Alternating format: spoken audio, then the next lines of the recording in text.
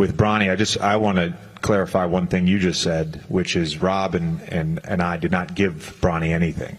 The more J.J. Redick talks, the less I respect what he has to say. It's something Bronny has always talked about, you know, and he's, you know, said, we asked him plenty of times, like, what is your end goal? And his end goal is to be in the NBA. Bronny has earned this, right? Bronny talks about his hard work. Bronny has earned this through hard work.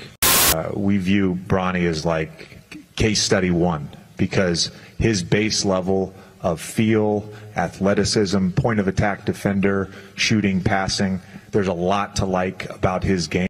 It's hard to imagine him getting drafted by the Lakers if his dad wasn't LeBron. LeBron and I did not talk about the Lakers job until Thursday afternoon. People probably think I'm lying about that too, huh?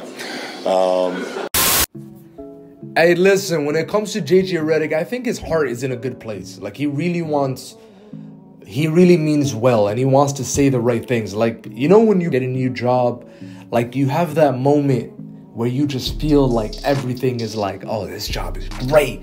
Look at the atmosphere. Look at that coworker. Oh my goodness. Oh, they got more coffee. They got these kind of coffees, these kind of snacks in the office.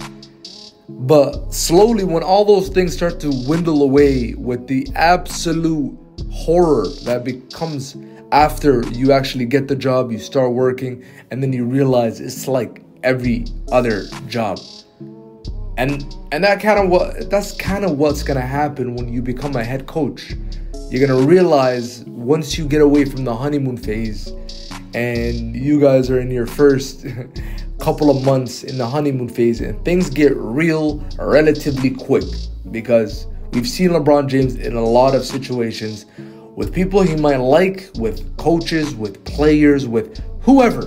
When it comes to the moment and things are not producing, he's quick to open the door and be like, hey, I'm not gonna lie to you, sayonara.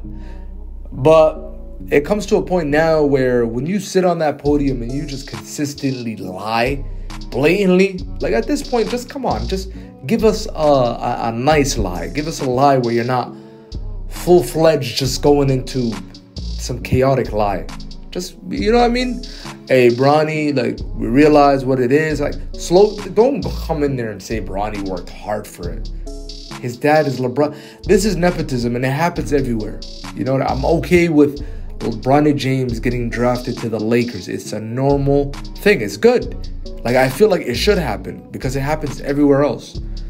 When you see somebody who does not deserve a job and probably has a high school degree getting a job where you need 6 years of requirement because his uncle is the CEO, that happens. And that happens more often than none. But right now, it's just highlighted in the biggest platform in the United States of America. So when it comes to that, let's just J.J. Redick, somebody just take his mic away and just tell him, you know what, for the rest of the summer, we don't want to hear from you.